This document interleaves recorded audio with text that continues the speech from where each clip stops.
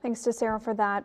Students heading back to school were able to get a free backpack today. That's thanks to a group called LoveWorks91.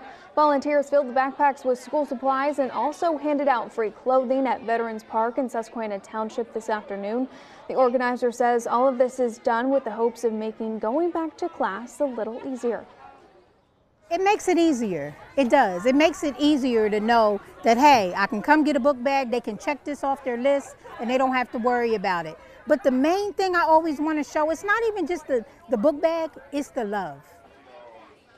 There was also a free raffle for parents to take part in.